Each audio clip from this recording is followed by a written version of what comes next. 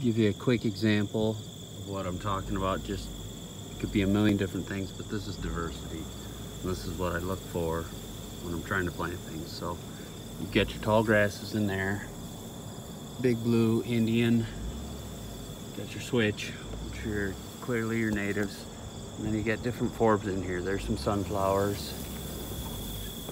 There's some ragweed in here, a little bit of goldenrod. There's a little bit of different clovers, like a prairie clover rather. So not your traditional clover, but.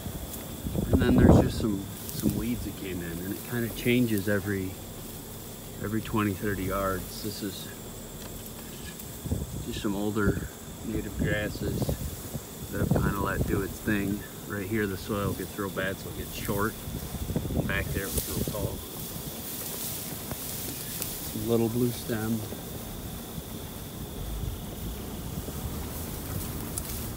Now we're back into some more towards the bottom, wetter soil, so again it gets above your head. And this is more predominantly natives again. But got some forbs. There's some different flowers in there. I wouldn't say extraordinarily diverse, but definitely considerably more diverse than a monoculture, goes without speaking.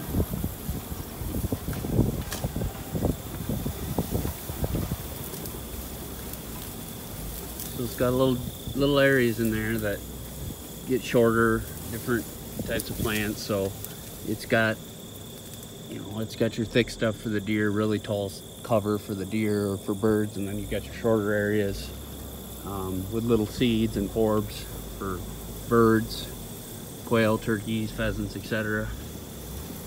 And then right here's a little edge, which is again just another cover change, structure difference.